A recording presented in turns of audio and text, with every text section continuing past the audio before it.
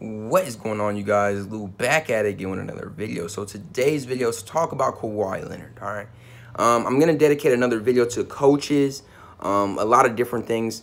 But for now, we're just gonna do one topic for this one video, and I want you guys to comment down below what you guys think. All right. Now, like I said, I am gonna come back and update you guys with everything else that's going on, and we're gonna talk about the playoffs as well a little bit in this video. So the Kawhi Leonard situation is getting really dicey. And before, when I was talking about it, I was definitely saying that Kawhi may not leave. You know what I'm saying? That he's going to stay, that there's, you know, the problem can definitely be fixed. It's the Spurs, this and that. But it's looking worse than I actually predicted, all right? It's looking worse than I ever thought. And now there's a lot of problems. Kawhi Leonard does not want to play with this team no more. It seems like he's over here rehabbing right now, and he's not even, you know, at the team's games. He's not even there watching them while they play Golden State. It's kind of bad because at the end of the day, you know, with Kawhi, you can even debate that maybe the Spurs wouldn't even have a chance, but that's their best player, and he's not even playing with them. And a lot of other guys believe that this guy is healthy. Guys that are Hall of Fame type of players that have played for a long time in the NBA, that have some type of knowledge in this. So if they think that he should be able to play, I'm not trying to go against Kawhi in this situation because he hasn't even spoke about this stuff at all. So there's no intel on what he thinks and what he's thinking currently.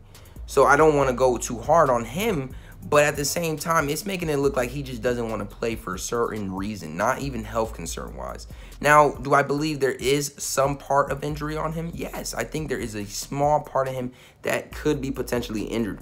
But I think that he is avoiding playing currently. I really do. I think right now he just doesn't want to play. And I think this could make the team possibly think about trading him. All right, because now you got Pop throwing shots at him. And I don't know if Pop is throwing shots just so he can hear him. You know what I'm saying? Because Kawhi supposedly does not want to speak to anyone. He hasn't spoken to anyone at all. You know what I'm saying? For a long time. He sent texts occasionally to a Spurs player. I do not know who that Spurs player is, but I saw this news yesterday. And I think it's getting just kind of wild, all right? Someone needs to say something on Kawhi's camp, I think. They don't have a reason to have to say anything. But I think, you know, for all this news that's coming out, it is making a negative effect on Kawhi's name. So I think to a certain degree, they need to speak on this. But do I think that there could be a trade that's going to happen at the end of the season? Yeah, I think there could possibly be a trade. If the relationship is not fixed at all, then yeah, I think the Spurs are going to be forced to make a move. But the Spurs are way smarter than that. They realize they're not going to get back what they give, and they're going to try to keep him because Kawhi Leonard is a top 4 player in the league right now if he was actually playing. So with that being said, do you want to trade Kawhi? Never. But, you know, if worse comes to worse, you got to make the move. All right, so let's talk about the playoffs. All right, now there's a lot of games here to speak of real quick, but I'm going to try to do it really briefly and get this video uploaded for you guys. So Rockets in Minnesota, all right, that was a kind of nasty looking game, all right. It wasn't pretty. Everyone just did not play that great, but it was actually a really close game for Minnesota. So I think Minnesota, what they need to do differently is overuse their players, not to the completely where they're tired or anything, but overuse them. If you see that it's working, if you could throw it to Cat every time and he can get you easy buckets, you got to run that, all right. They're trying to run a different game against Houston Rockets that they don't have to really do. Use what's been working for you guys and use your best players. It's really easy. OKC and Jazz, honestly, playoff OKC came out that first game, all right? Russ had a great game, and Paul George played well, all right? He played really good. As long as playoff P can play like that, I mean, they're not going to look bad, all right? And against, you know, potentially the Rockets, if they do play them, you know, they can cook something up. I still can't lie about that. The only problem is the Rockets' threes. We'll see what happens with them. Now, Portland and the Pelicans, all right? Now, this game happened yesterday. I was actually able to watch this one.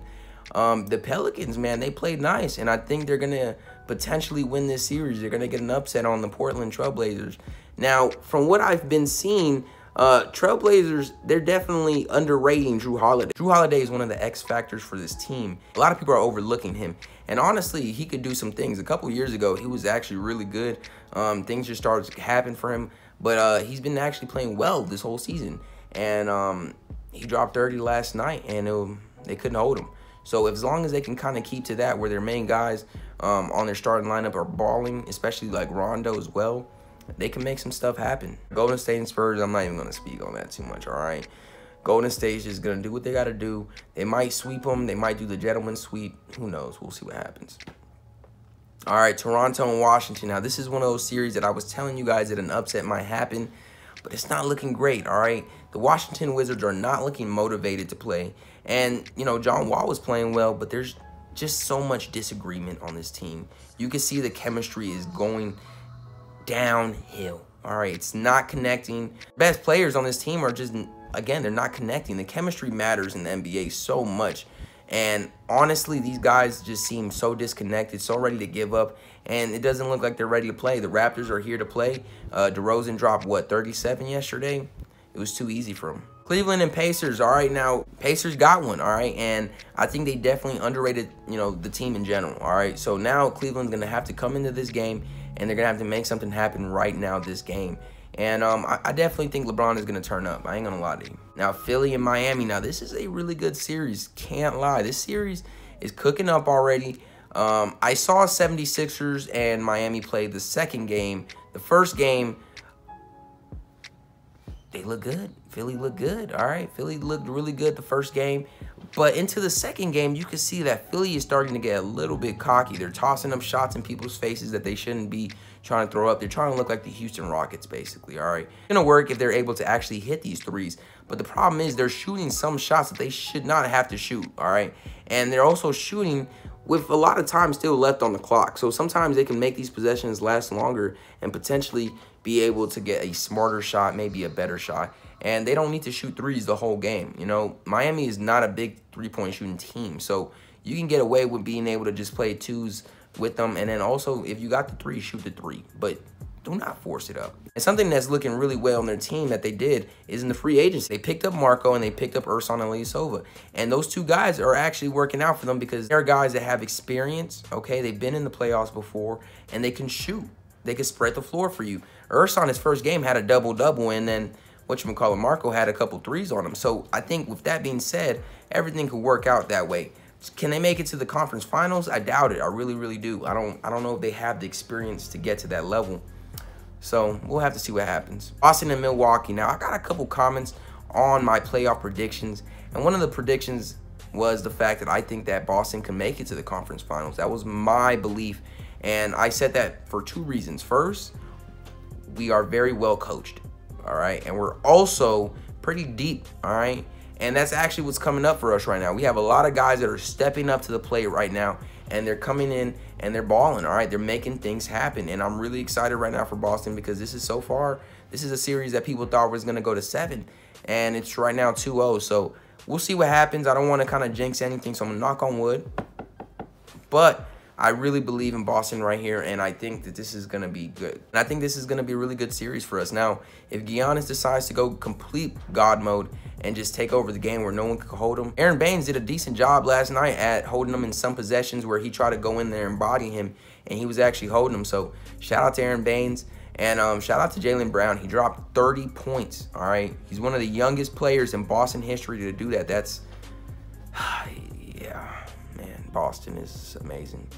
So, I mean, everything more or less is going as planned. There's only, what, one series on each side that so far I have gotten wrong. So, you know, we'll have to see. No, two. All right, Pacers and Washington, and then the Spurs. Or not the Spurs, but New Orleans. So, you know, we'll see what happens. Hopefully I'm correct. But tell me what you guys think down below in the comments. And if you guys enjoyed this video, please like and subscribe for more. I'm out.